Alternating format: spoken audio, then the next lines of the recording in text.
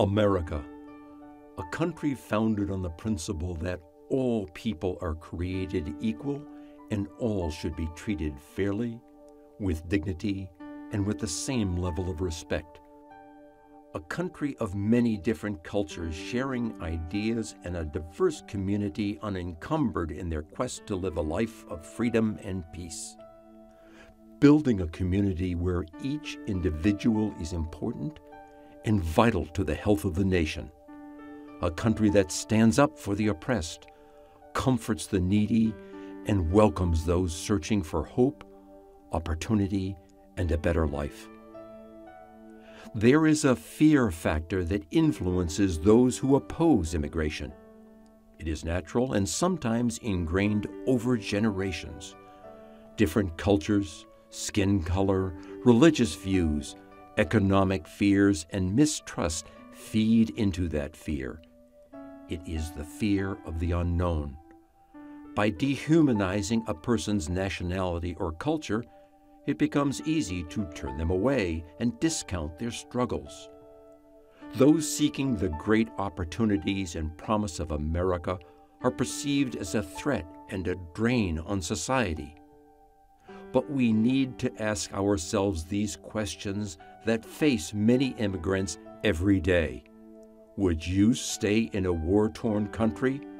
Would you want your children to be hungry every day?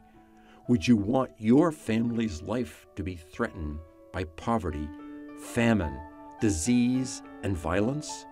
Wouldn't you want a better life for your family?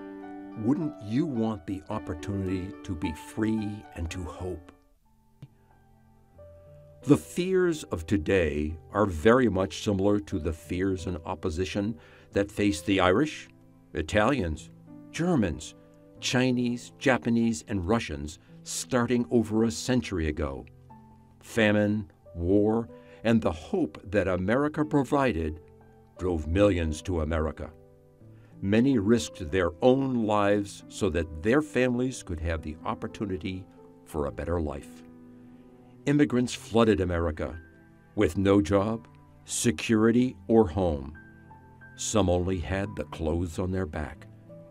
All they had was a dream to build a future that included peace and happiness. A dream to live a life of hope and open to many possibilities. After passing through the gates of Ellis Island or through other locations, they were not met with a welcome, but with condemnation and mistrust. It would not be an easy transition, made all the harder by a country that did not want them. The Know Nothing Party openly advocated against Irish Catholics. Germans and Irish were mocked in newspapers and in horrible cartoons. Jobs were hard to come by because of a person's nationality, and children were required to work long and strenuous hours to help the family survive and put food on the table. Fear and ignorance is a powerful and dangerous tool that can lead people away from their moral compass and into the territory of hate. Our history has seen the destructive nature of fear and ignorance, played out in discrimination and the segregation of African Americans, which was a sad and embarrassing chapter in American history.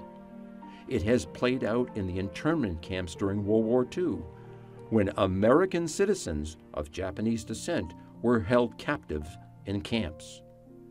The immigrants of years ago struggled to survive in America, but they did not leave. They did not disappear. They assimilated into society, holding on to their heritage and culture while still becoming truly Americans. They contributed to society and helped build America into a world leader.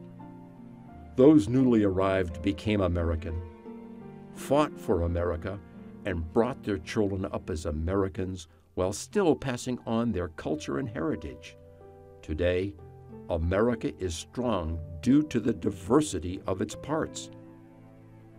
In today's world, there are many issues that lead people to yearn to come to the United States. Poverty and famine are taking the lives of children or starving them to the threshold of death. They search for any morsel of food. People are living in squalor and unsanitary conditions that threaten their health and, ultimately, their lives. Children bear the brunt of these brutal conditions as their parents helplessly watch their plight with no chance for resolution. War has torn asunder families and the land they live in. Political oppression has dampened individuality, restricted expression, and trampled hope. With jobs scarce and resources few, the immigrants, with great courage and some trepidation, turned their gaze towards America.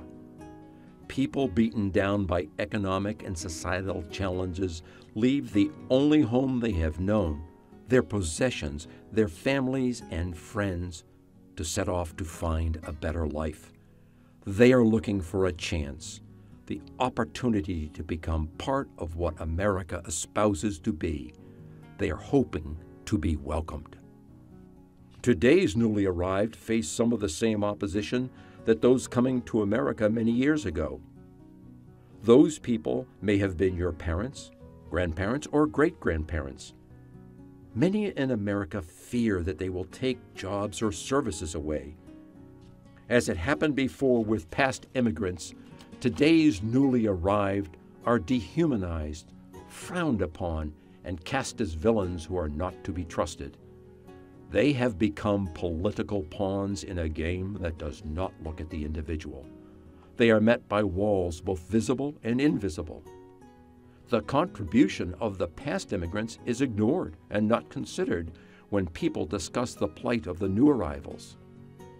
But their hopes and dreams are the same as ours. They want security for their families. They want opportunity to succeed or fail on their own merits. They want an education for their children that will brighten their future. They want their children to go to bed with a full stomach. They want freedom. America the beautiful, land of the free, home of the brave, is a dream that has no walls, no boundaries, no limits. It only has hope and opportunity for all.